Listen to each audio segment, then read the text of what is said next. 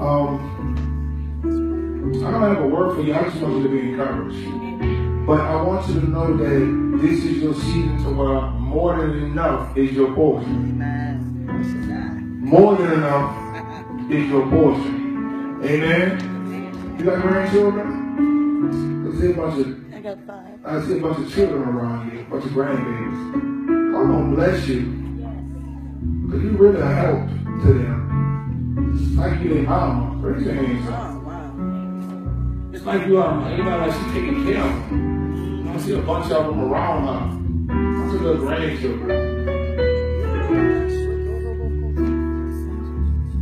How many girls? One girl, the rest boys.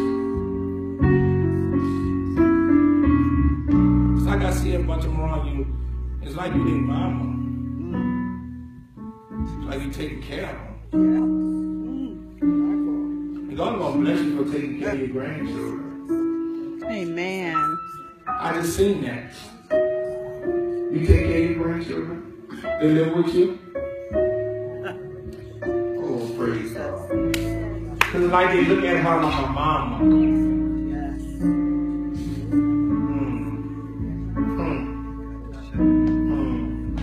Okay. Amen. And God is going to unlock change for your family as well. You understand? Certain things going to be broken too. And their parents need your help right now because of their situation. But I break this off of them right now in the name of Jesus. And I break every generational curse off those children, of those grandchildren in Jesus' name. And Lord, I declare and decree, Lord, that you bless her financially, Lord, because she's doing her best, Lord, to take care of those grandbabies. And Lord, I ask that her seed be released in Jesus' name.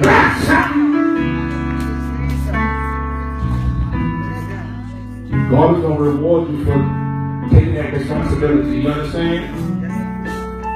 You understand? But you didn't have to. You understand? But you had to.